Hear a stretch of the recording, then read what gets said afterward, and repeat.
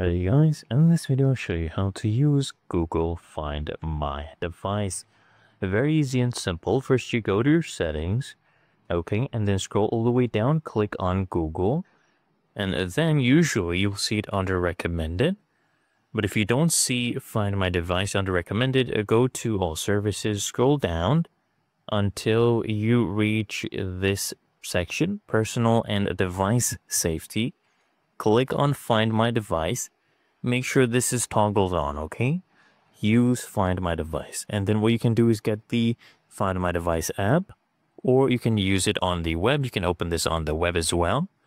And when you get this prompt, just go ahead and click on Accept. And now it is trying to contact my device right now. As you can see, it is showing you my location, and also you can see my battery percentage, the Wi-Fi I'm using, and what you can do, guys, if you're really lost it, maybe it's in your same house, you're in the same house, you don't know where it is, you can play a sound on your device. You can decide to secure your device. You can do a remote lock on your device, or you can even factory reset your device if you think it has been stolen. You do not want someone having access to the files or details, okay? It's really that easy and simple.